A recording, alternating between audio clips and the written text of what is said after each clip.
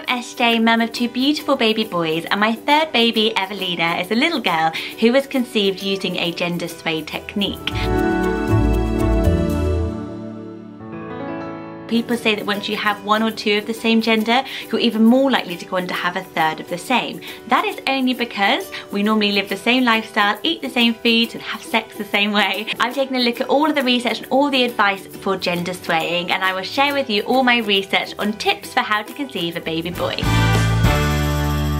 Timing is everything, and the most popular method of timing is the Shettles method. This was named after Dr. Shettles and a book he released in the 1960s showing you how to sway towards a boy or a girl, and he claims an over 70% success rate, so that's great news. So to have a boy, you need to time sex for as close to ovulation as possible, so those male fast swimming sperm get there as the egg is there before the girls have a chance to be hanging around. He also recommends to abstain from sex until you are ovulating to make sure that there is no lingering around female sperm from earlier sessions. So you need to really know when you're going to ovulate. You can buy ovulation kits, you can check your cervical mucus, which will get more creamy and egg whitey around ovulation. You should definitely make sure that you orgasm. He says that increases the alkaline environment in your cervix, which is more favourable to the Y chromosome sperm. Who knew? He also recommends that you orgasm just before or at the same time as your partner. Good luck with that one, girls.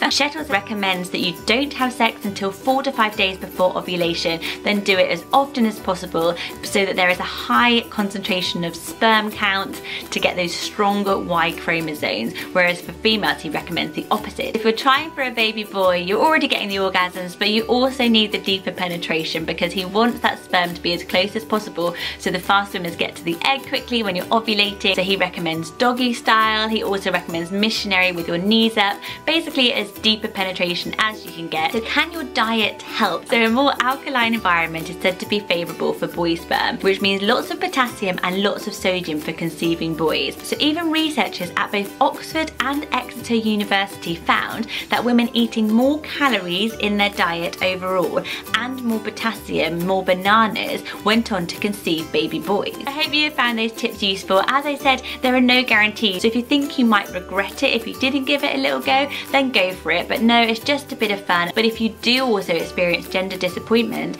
that's also natural and it's okay to feel that way. We've talked about that a lot on Channel Mum. And enjoy yourselves. Let us know how you get on. Good luck, everyone. Bye.